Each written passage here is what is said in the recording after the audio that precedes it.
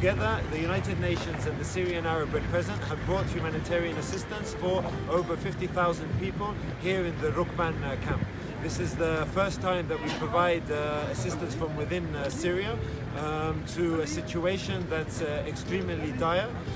Their needs are extremely high. We've just spent the day in Rukban camp, also speaking together with key community leaders to understand better the humanitarian needs in Rukban.